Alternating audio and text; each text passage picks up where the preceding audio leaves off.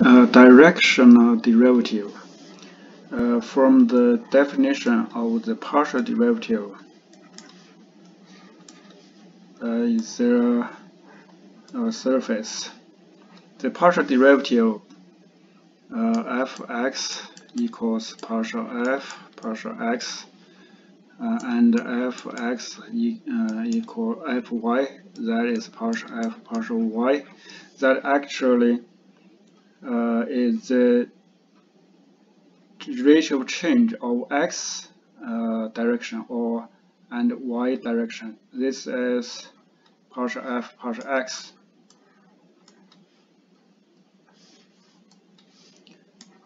Partial f partial x.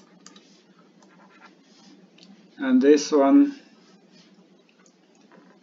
rate of change for this direction, that is for this direction, that is the rate of change partial f, that is actually write as fy. This is fx. That means the partial the partial derivative is the partial derivatives are rate of change in terms of x direction or y direction. What if there's some other rate of change for some other directions? For instance, for these directions, what is the rate of change of this direction? This leads to the definition of directional derivative.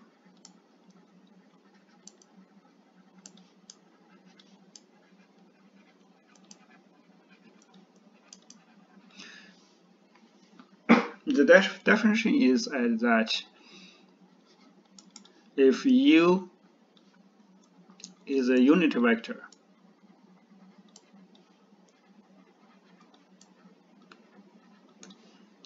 then the directional derivative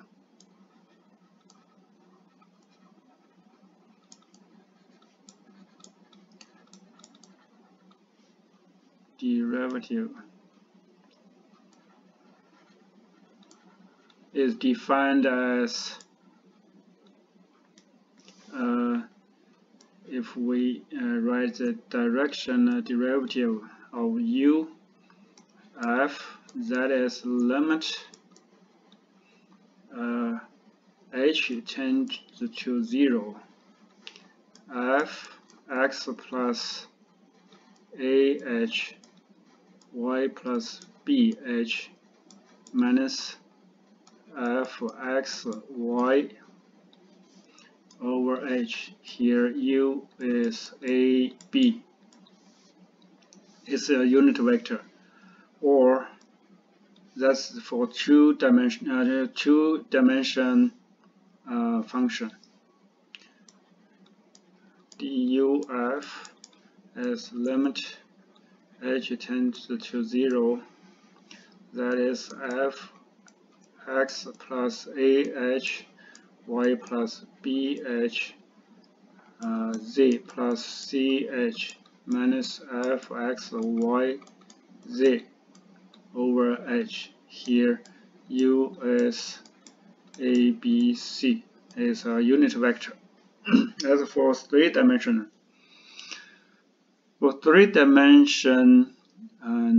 directional derivative is defined as the later. That's the definition. That's the definition for directional derivative. And then how to compute this? Computation for the directional derivative. There's a theorem. If f is differentiable,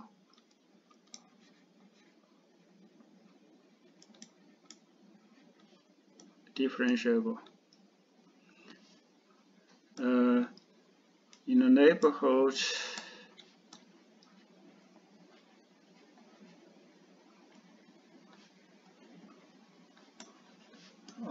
x, y, or x, y, z in 3 dimensions.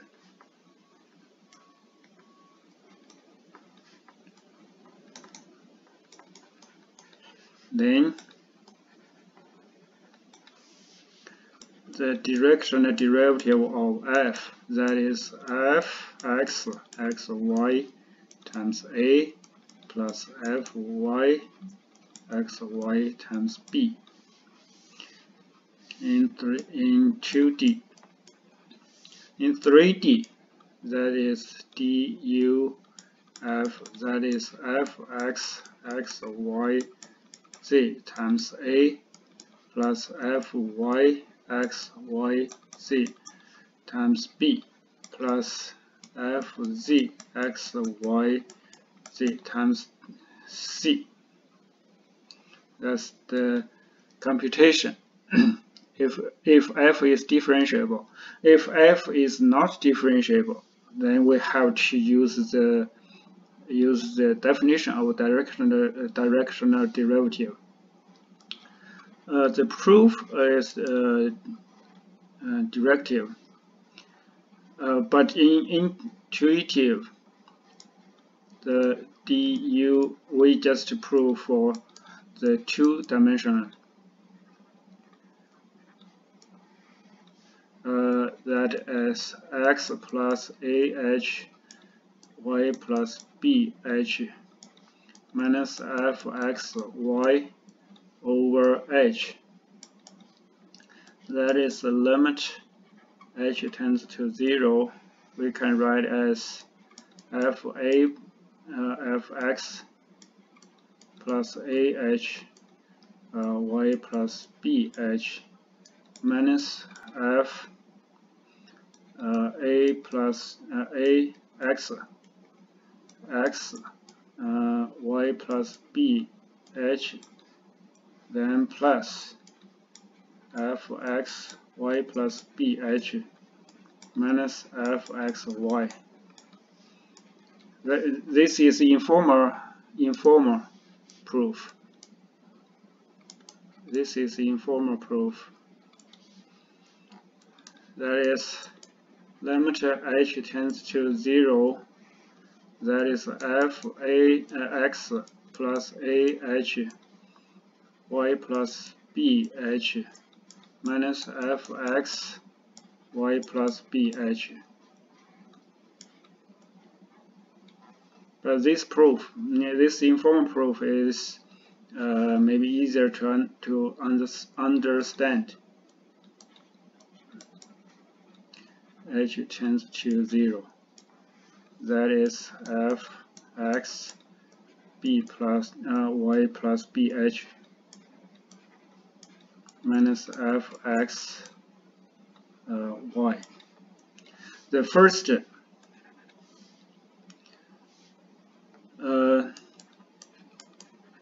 h tends to 0. The first expression, that is y not change. The second variable does not change, but and the later one, the first variable does not change. So that's x plus ah y plus bh minus f x y plus bh. But the first one, the x change, the delta x is ah, so the denominator should times a h. Then these two parts, this one equals this one, and the later one, then the denominator times a, so the numerator should times a as well. H tends to 0. That is f x y plus bh minus f x y, and here is h. So this one, the delta y is bh, so the denominator should times b, and here times b to cancel. And the first one, if f is differentiable, the first one should be as fx, xy, the limit, the fraction, and take the limit for the fraction, that is fx times a plus fy xy times b, because h tends to 0. But this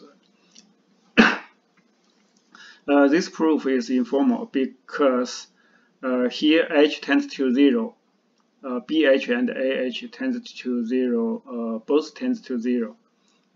But the first expression is it looks like the derivative in terms of x, and the second is the derivative for the y, the partial derivative for y.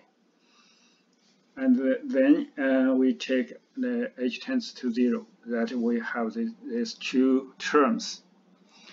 The formal proof is by the definition of differentiable.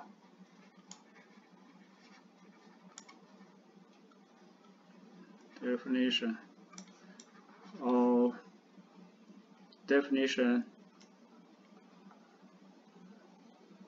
for x, for f, but then it's differentiable.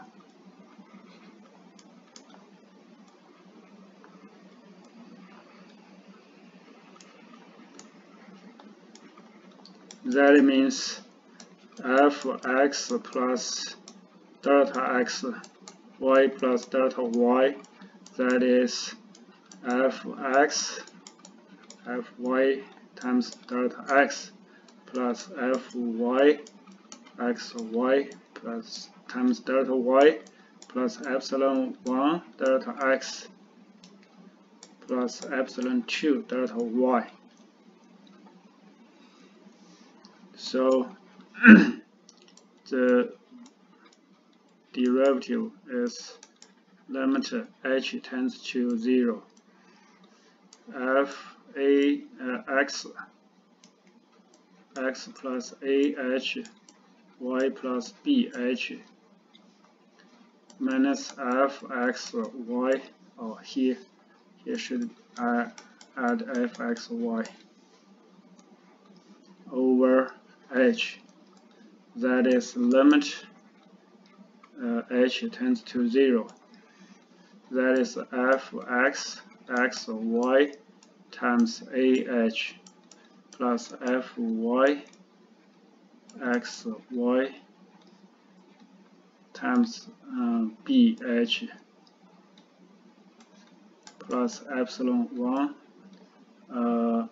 times ah plus epsilon 2 times bh, because epsilon 1 and epsilon 2 tends to 0 as h tends to 0. So that is fx xy delta times a plus fy xy times b. That's the directional derivative. And we use this formula to compute the directional derivative. We should notice that the u should be unit vector. U is a unit vector. If u is not unit vector, we have to utilize to change the vector to be a unit vector. Now let's see some examples.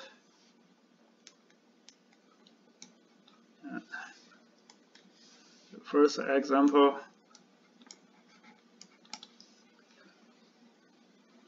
fx y equals x squared plus xy. Find duf where u equals 1 over square root 2I plus 1 over square root 2j. The solution is used because this function is a polynomial, so we can so the function is differentiable everywhere. So we can use the theorem. So fx at the point 1, 2, fx, that is 2x plus y, and fy, that is x. So fx 1, 2, that is 2 plus 2, that is 4. Fy 1, 2, that is 1. So du f, here u is a unit vector, that is fx 1, 2 times 1 over square root 2 plus fy 1, 2 times 1 over square root 2.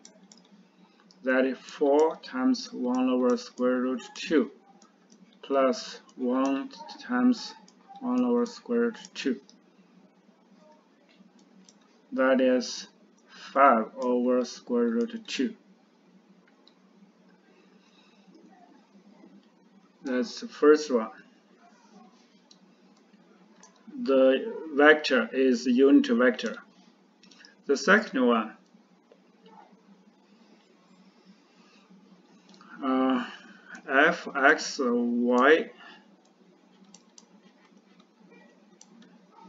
fxy is y4 plus 2xy over cube plus x squared y squared.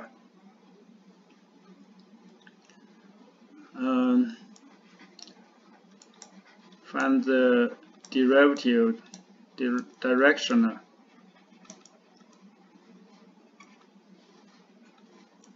Derivative.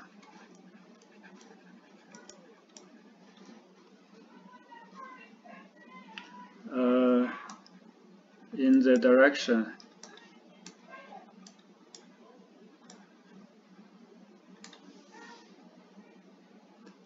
the direction u equals I plus 2j.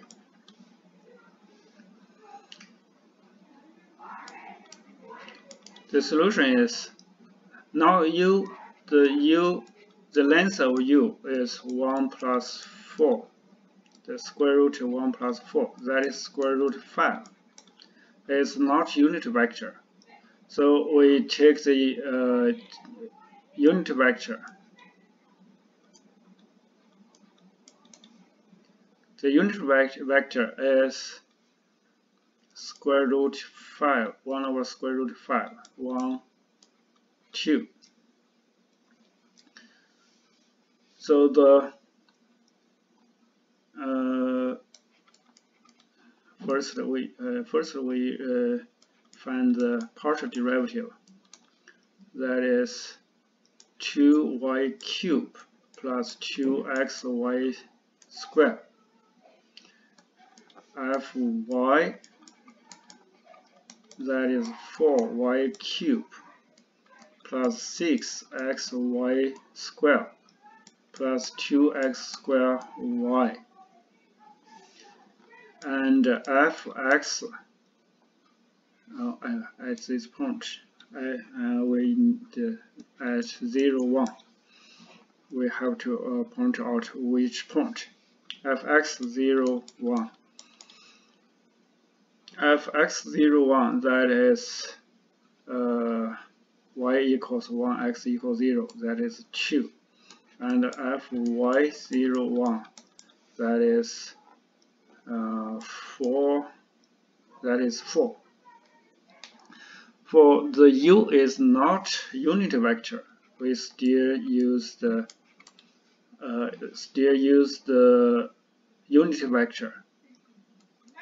That is fx 0, 1 times 1 over square root of 5 plus fy 0, 1 times 2 over square root of 5. That is 2 over square root of 5 plus 4 over square root of 5. That is 6 over square root of 5. If the vector is not unit vector, we change it to the unit vector. That's the directional derivative, the computation for directional derivative if the function is differentiable. Now, let's see the fxy is defined as 0, xy as the origin is 0, and as x4 minus 3y cubed over 3x4 plus 2y squared if x or y is non-zero. Then find the directional derivative at 0, 0. U equals 1 over square root 2, 1 over square root 2. Now this function is not differentiable near x equals 0, even not continuous. So find the directional derivative. We only have the definition for the directional derivative, so we use the definition. The directional derivative of f at x 0, 0, that is limit h tends to 0, f 0 plus 1 over square root 2h, 0 plus 1 over square root 2h, minus f 0, 0, and here over the h tends to 0.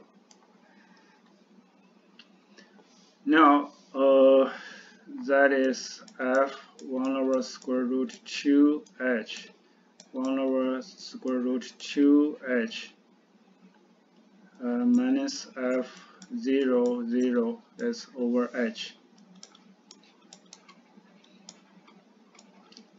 Use the expression for f, that is 1 over square root 2h of 4 minus 3 1 over square root 2h, that's cube, and then divided by 3 1 over square root 2 h4 plus 2 1 over square root 2 h, that's square, then times h.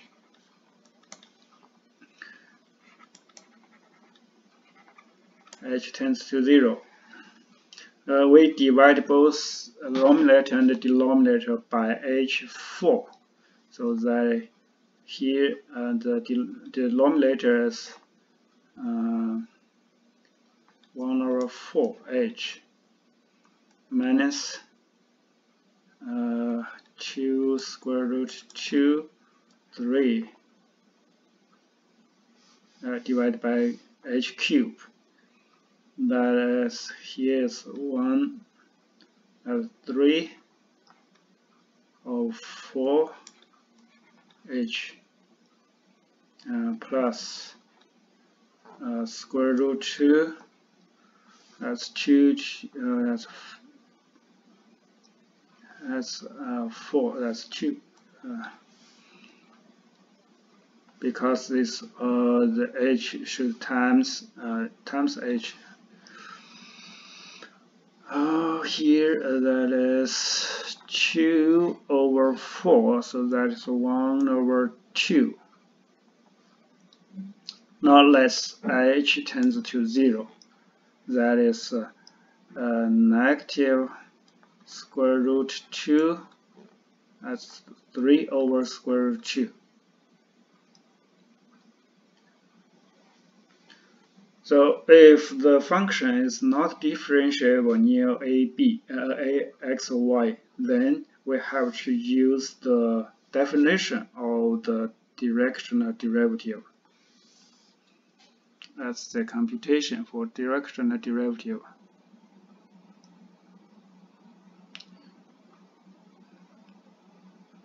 Okay.